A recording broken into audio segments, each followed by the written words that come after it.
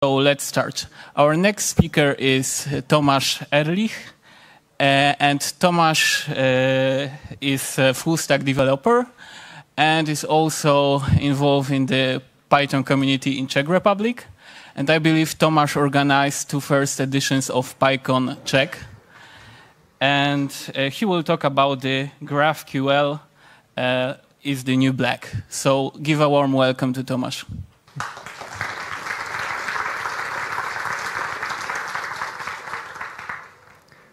All right, welcome.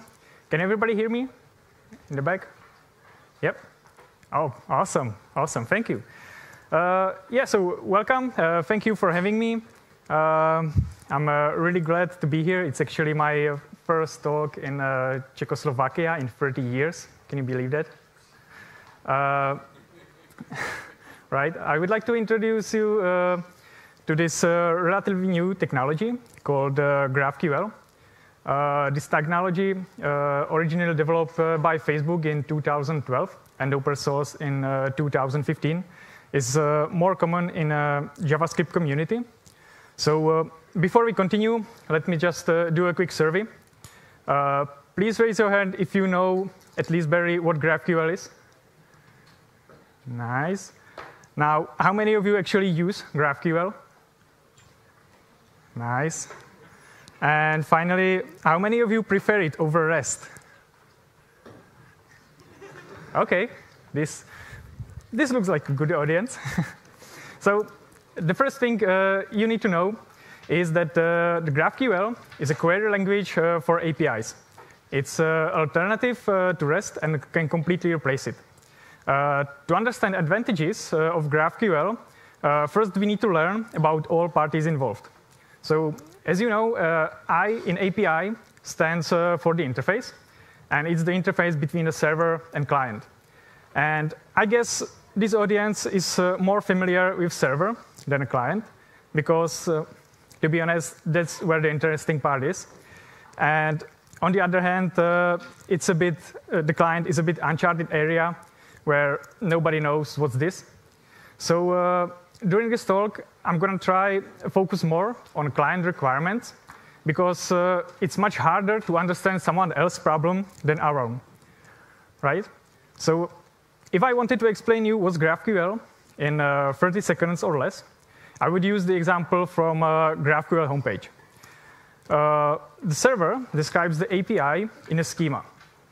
Client can ask for what they want using this query language, and the server returns data in exactly the same shape as it was asked.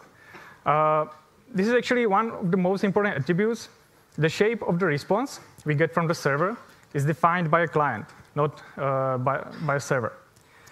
Now, let's take a step aside and talk about REST for a while. REST is a simple and beautiful architecture for APIs, usually implemented using basic HTTP calls. We can use GET requests to query the data on the server, and post, put, fetch, delete to modify them. SC in REST actually stands for a state. So we could also say that the read-only operations, we are querying the state, and with write operations, we are mutating the state on the server. And it's really as simple as sending an HTTP request to an endpoint, and we get the data. The important thing is that we always get the same shape of data, which is defined by the server. It doesn't matter if we need only a subset data or if we need some extra data, we always get the same response, right? Now, no matter how good our API is, we very often find ourselves in two situations. First, when we need only a subset of data returned from a server. This problem is called overfetching, and REST has some workarounds how to optimize responses, but nothing is standardized. For example, we can pass extra URL parameters like include and exclude fields which we are interested in. But it really doesn't work on scale when you are trying to filter relations and so on. For example, if you ever work with GitHub API, you know it gives you quite a lot of data. And usually, you only need just a few of those. Overfetching affects mostly the server because we either need to carefully optimize our API to return only most common data, or we need to include like everything that the client might need, and then we just have a performance cost to actually load this data. So, for example, if we have, if the server has some expensive data, we either include them in an extra endpoint, or we return them conditionally. On the other hand, if we need some extra data, which aren't available in the single response, we need to send several requests.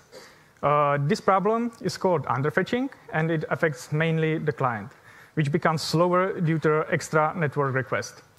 If we can send a request in parallel, it might be fine, but sometimes we need to query the first endpoint, and based on the result, we need to query the second endpoint, and just the client is becoming slower and slower. So GraphQL solves both over and underfetching by allowing a client to request only the data it actually needs, including the relations. It reduces the number of requests to a server and reduces the amount of data transferred to the client. This is very important on mobile and slow connections. Server, on the other hand, can load time-consuming or CPU-expensive data only if the client requires them. It's no longer to optimize endpoints when the API is designed. The server has the information what data the client needs and can optimize the query at runtime. Now, it might feel a bit dangerous to give the client the power to query arbitrary data from the server, but that's not the case. The server is still in charge of setting the boundaries, and client can request only the data which the server allows them to. In other words, REST API defines a response, and we need to consume it all. On the other hand, GraphQL defines what we can actually query, and then we can pick what we need. Now, this is the main difference between GraphQL and REST. And now, let's take a look at practical examples of how GraphQL queries actually looks like. So let's start with queries, which are read-only operations. They are the same as a GET request in REST. Using query language, we can list all fields we would like to retrieve from the server, and that's actually all we get. Some fields represent concrete data types, like number and strings. These data types are called scalars, and you can imagine them as leaves of a graph. In this example, it's the ID of object hero and the name. This is how such a query is implemented in Python. It's very similar to REST. Just instead of serializers, we have types, and instead of views, we have the queries. But otherwise, it's actually very similar. In GraphQL, however, we can also query the relations. When you have a field, which is an object or an array, you can query fields on this object as well. You can think of such nodes as such fields as nodes of a graph. That's how this query language actually got its name. We are requesting a graph of data from the server, and we get exactly the same graph, just filled with the actual data. As you can see in this example, the syntax for querying object and array is the same. Here, the hero is an object, and friends is an array of objects. The type of returned value isn't defined by a query, but rather by the schema, which both server and clients has access to. What's interesting, that we can also pass argument to each field. Arguments are used to anything from pagination, filtering, but they can be also used to specify, for example, size of images, whatever. Here, we pass an argument to human query, which is like if we call getRequest to get a detail of an object. Below, we are passing an argument to photo field to get the image in requested size. All these arguments are named. They can't be positional. So let's make the API more flexible if in future we are adding more arguments. We can also define arguments for the root query and make the query more general. When we do that, we need to explicitly state what data type this variable has, and then we can use the variable anywhere in the query, which means that we can write just one query and then just pass variables in it, and it will fetch different data from the server. Now, I just want to show you a short demo. So the first demo is exit this presentation and enter mirroring, right? So I can see what I'm typing. So this is the official API of GitHub. The 4th version of GitHub API uses GraphQL. And this interface here, you can get with most GraphQL servers. What's nice about this interface, on the left, you are writing a query. On the right, you see the response. And you have also like implied documentation, because this documentation can be extracted from the schema. So here, let's say, oh, this is the first example. So here, I'm querying the licenses on the server. And what I'm interested in is just a key, name, and some permissions this license gives you. Right. That's a good question. Yes.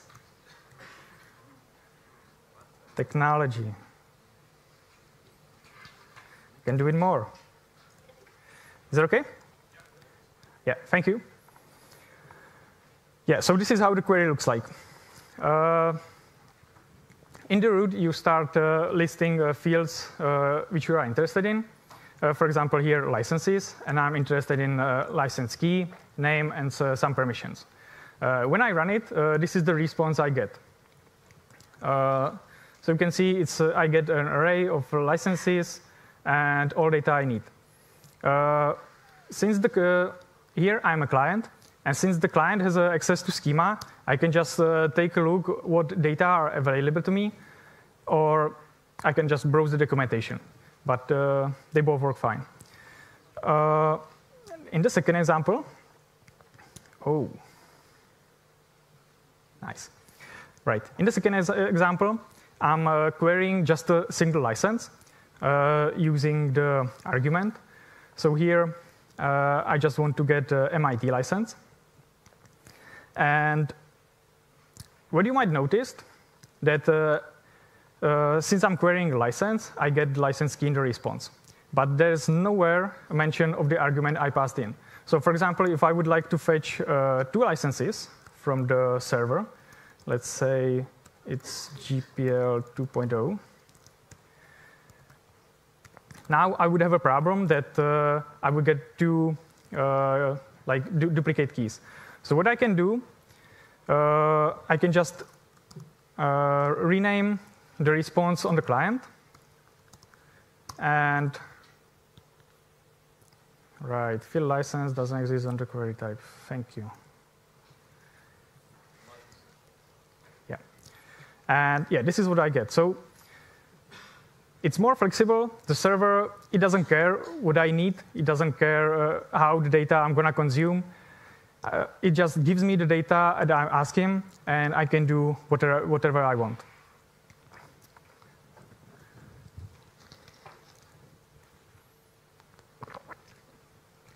Now, let's switch back to this mode. Right. Right.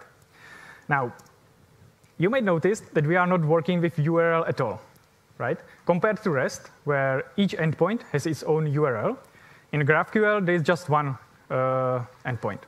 And this endpoint receives a query, parse it, execute it, return a response. Now, I want you to hold your breath for a few seconds, because it sounds terrifying when you hear it for the first time. But in GraphQL, all queries are sent as a payload of a POST request, even the read-only ones. It feels kind of wrong, something like HTML in JavaScript, which React introduced in GSX. It centrally breaks any network caching, and you need to rely on an application cache. We'll talk about later. But for now, just take it for granted. If you are using GraphQL, you have just one endpoint accepting POST requests, and you send a query in a payload. GET requests are handled usually in development only, and then you can access the nice interface that you saw before for debugging. Now, it wouldn't be any useful to have, if you could only query data on a server. We also need a write operation to mutate the state. In GraphQL, this operation is called, as you might suggest, mutation. In REST, mutations are represented by patch, put, post, and delete requests. Much like in REST, mutations are usually write and read operations. You send some data to the server, and it gives you back the response, which is usually the newly created object or the updated object or result of the action. From a GraphQL point of view, the only difference between queries and mutation is the operation type at the beginning and a different namespace. But otherwise, the syntax is completely the same. We pass parameters we would like to send to the server as arguments of the mutation, and the return value we define as a query. There is no difference among mutations which create, update, or delete data. So it's convenient to name them after the effects they have, like, for example, create article or delete user. This is, again, a bit problematic from REST, because in REST we have endpoint, and if we have some operations which are related to objects in this endpoint, we have like this namespace, and we can these operations just put under the namespace of this endpoint. But in GraphQL, we have like just one namespace for all mutations, and it's completely up to us how we organize our schema. So, for example, you might include the name of the object you are working with, and then the name of operation, but it's completely optional. It's up to you. Now, it's great to have a query language where we can ask for data we actually need. In practice, however, we usually request the same shape of data most of the time over and over. For example, when we create an object and get the response from the server, and later when we request the detail of the object, we would like to receive the same data. Now, to keep our queries dry, GraphQL introduces fragments. Oh, I already had it there. No, I'm missing one slide. Anyway, GraphQL introduces fragments, and we can define what fields we would like to return in a fragment, and then just return it. I accidentally missing one slide, so here is an example where we have an endpoint which return more than one object, and since we need to pass explicitly what data we would like to retrieve from the object, we need some way to tell the query what field we would like to retrieve from each object. And this is where the fragments comes in, that we can just list fields we would like to retrieve from each object. Now, finally, the last operation in GraphQL is subscription. Subscriptions are much like queries, but they are just sent over WebSockets instead of HTTP. If you ever work with WebSockets, you are probably serializing your objects anyway using your REST serializers. So this works a bit same. If you want to use subscription, first you need to open a WebSocket connection. Then you send the subscription query to the server. And when a new object or updated object appears on the server, it's sent back to the client. Again, from GraphQL point of view, the syntax is completely the same as for queries and mutations.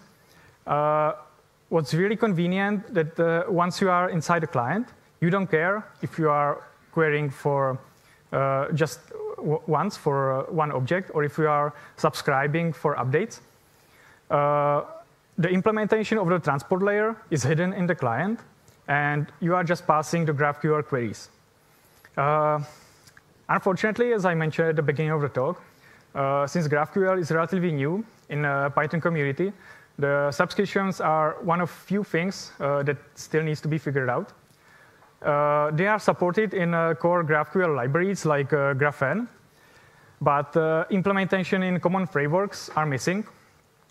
I just managed to implement them in Django using channels only a few weeks ago, and I saw other developers are working in Flask integration, but so far there is no recommended implementation. And that's all for the basic operations in GraphQL. And then now let's go a bit deeper and take a look at field types.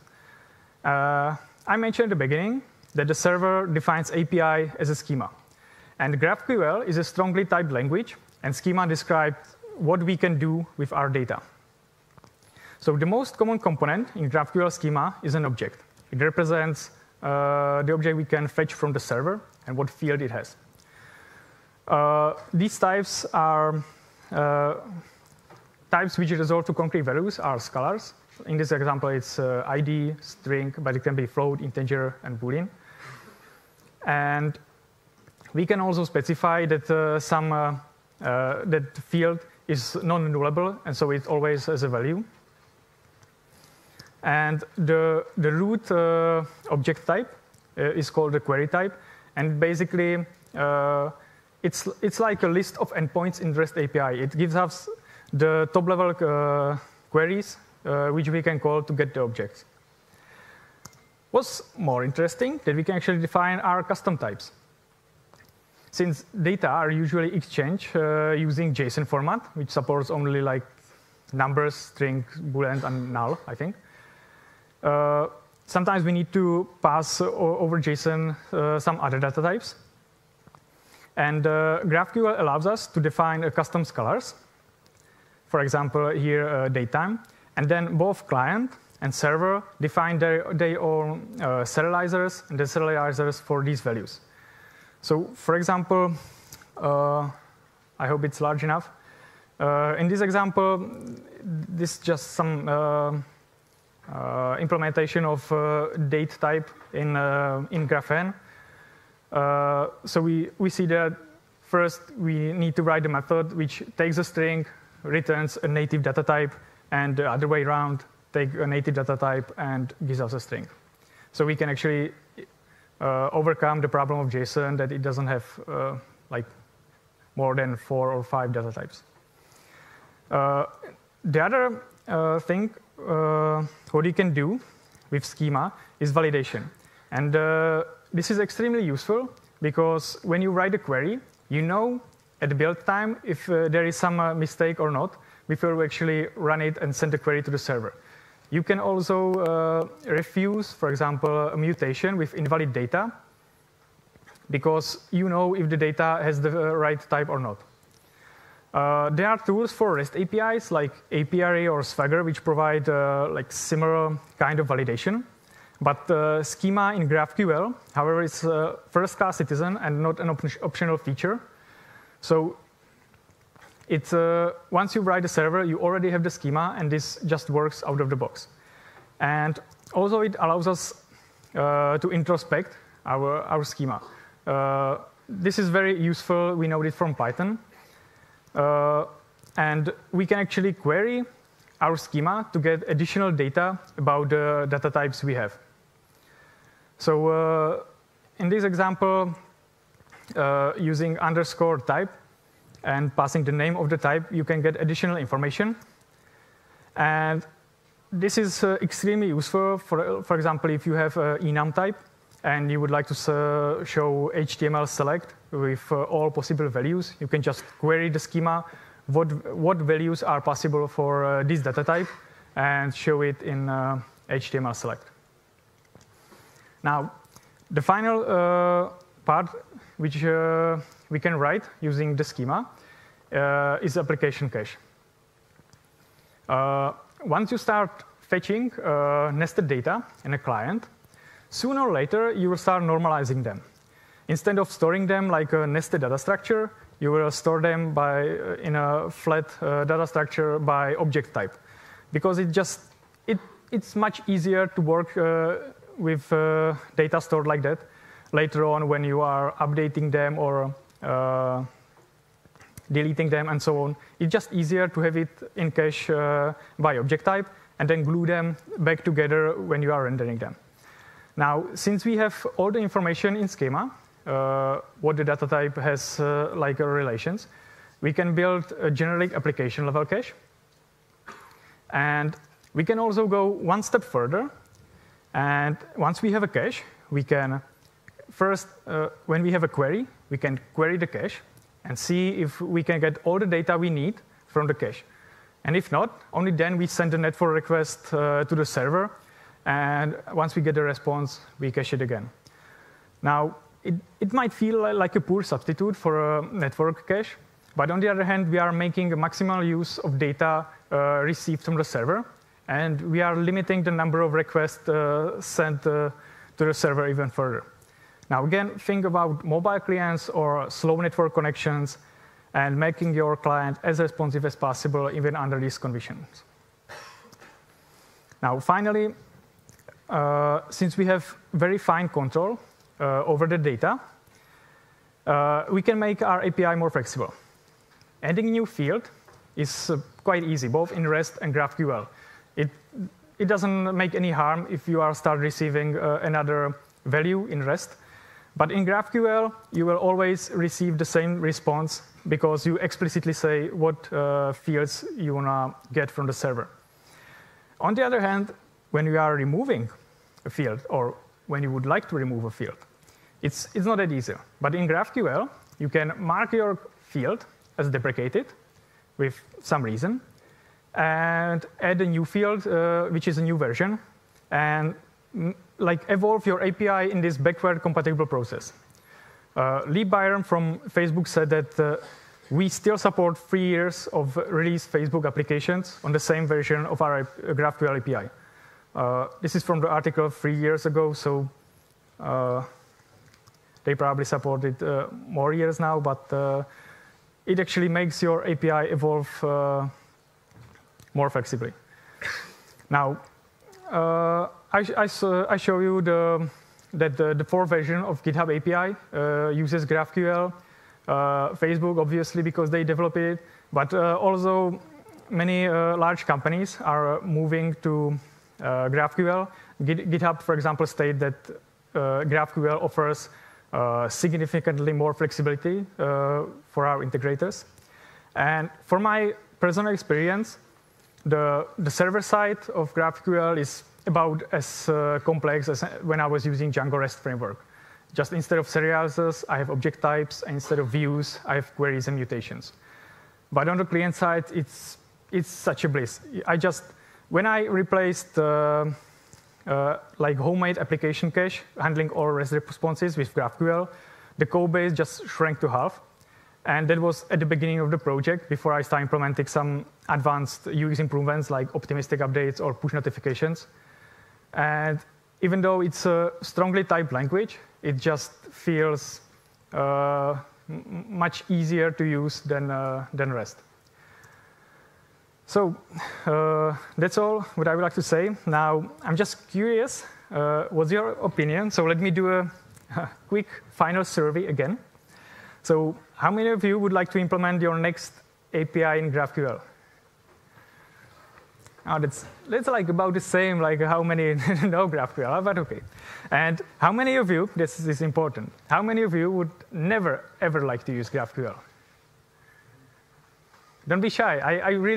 I'm sold to GraphQL. I would trade my kidney, to GraphQL. But I'm looking at this point for people who have like counter arguments. So if you have any, just tell me. Otherwise, thank you for your attention, and have a good day.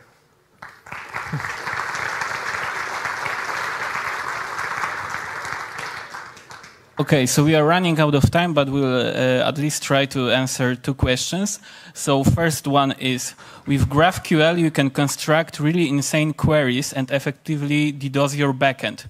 How do you prevent complex queries like this?